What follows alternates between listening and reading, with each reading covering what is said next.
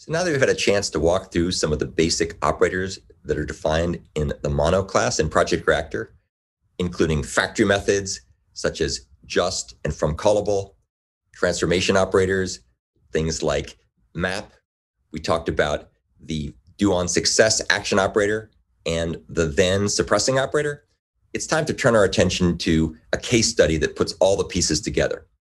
And this case study will illustrate how all those methods are going to be applied in the context of an interesting example that will do some reductions and operations on various types of big fractions. You can find this example in the ex1 folder in my GitHub repository at the link below.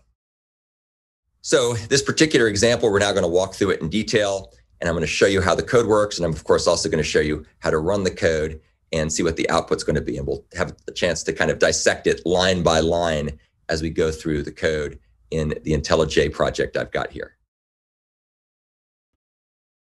So we're now inside my IntelliJ project for the ex1 case study for Project Reactor's mono class. We'll start by taking a look at the main driver program. And this driver program is going to show how to apply Project Reactor basic mono operations to reduce and display big fractions using things like fromCallable, map, doOnSuccess, and then. So as you can see, here's the main program. It uses the async task barrier that we talked about earlier in order to register a pair of test method references. One's called test fraction reduction sync1, and the other is called test fraction reduction sync2. And then what it does is it will go ahead and run those methods. They run synchronously because we haven't introduced the concept of asynchrony yet in the examples we've talked about from mono. So this will be very simple, but we can use the async task barrier framework nonetheless. That will go ahead and run those two methods, wait until the results are finished, and then it'll go ahead and print out the number of tests that were run, which should be 2 in this case. So the first thing I'm going to do is I'm just going to go ahead and run the program just to show you what it does. So we compile it, we execute it, and you can see it goes ahead and prints out calling test fraction reduction sync1, and there's some results, which we'll look at in a second. And then it also calls the same thing for test fraction reduction sync2. And you can notice that test 1 comes before test 2 because it's done synchronously. And you can also see here that everything's called in the main thread, which is always the thread with the ID of 1.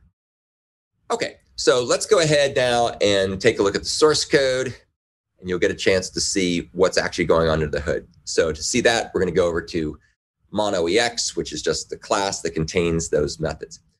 We're going to define ourselves a static big fraction called S unreduced fraction. And as you can see here, it's got a value that contains a numerator and a denominator, which will be these big integers. And if you take a look over here, you can see we've got a nice big juicy big integer numerator and a nice juicy big integer denominator. And together those things are going to be passed in. And we're going to have an unreduced fraction. And the reason it's unreduced is because we pass in the false Boolean saying, don't do any reductions. We're going to do the reductions when we actually run the code in a minute. So here is the test fraction reduction sync1 method. This will test synchronous big fraction reduction using a mono and a pipeline of operations, basic operations, that run in the context of the calling thread, which in this case is the main thread, thread ID 1. So we start out by using the just method, that factor method, to go ahead and reduce the unreduced fraction. That will run in the calling thread. Then we go ahead and we use the doOnSuccess method, which is that method that's the action operator. And in this case, we're going to go ahead and append the output to a string builder. Right now, it might not be clear why we need a string builder, but later you'll see why we need to have one when we start dealing with asynchronous operations. And then, so in this case, we're just going to print out some information about the improper fraction and the call to the two mixed string and so on. We then go ahead and call the map method. Remember, map is a transformation operator, which will take the improper fraction that we got from just and convert it to a mixed string. So now we have a proper fraction or a mixed fraction. And then the last thing we do is, next to last thing we do is we once again call doOnSuccess. And now we're going to go ahead and append another string that'll indicate what the result is. So the result of this is going to be the mixed reduced fraction. And we'll go ahead and tell the utility library to display this, and it'll print it on the output of the screen. We'll go back and revisit that in a second. The last thing that we do here, and this may not be clear at first, but it'll become a lot more clear when we talk about asynchronous processing, is we call the then method. And then is an example of a suppressing operator that will return an empty mono, and we use that to synchronize with the async task barrier framework. So what'll happen here is when this computation is done, then at that point, the results will be displayed or will have been displayed by the time everything's done. For the synchronous case, this is kind of overkill, but it's done this way to make it real easy to go from synchronous to asynchronous without having to change any of the boilerplate code for the driver program.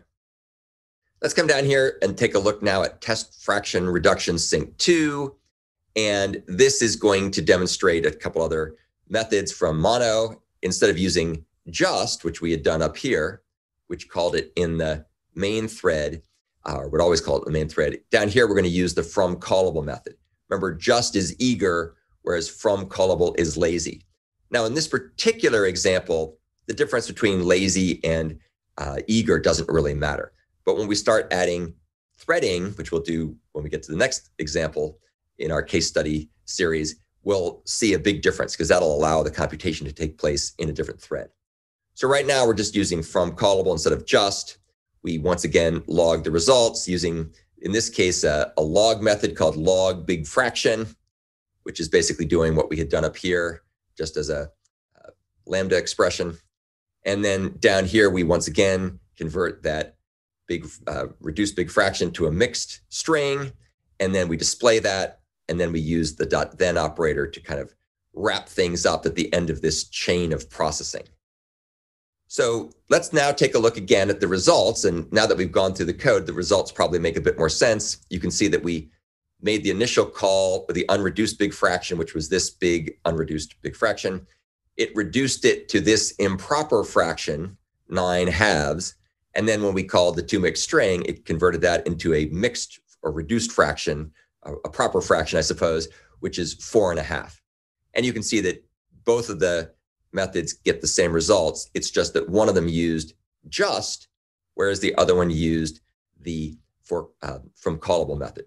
For this particular case, when processing is done synchronously, not that different, or probably pretty much identical, but we'll see later when we get into this down the road, it's going to make a big difference and will allow us to be able to do things in the background. So we start out here with a synchronous example because we haven't introduced some of the cool concurrency and scheduling operators that are part of Project Reactor, but that's coming next. So just hold your horses, we'll get there shortly.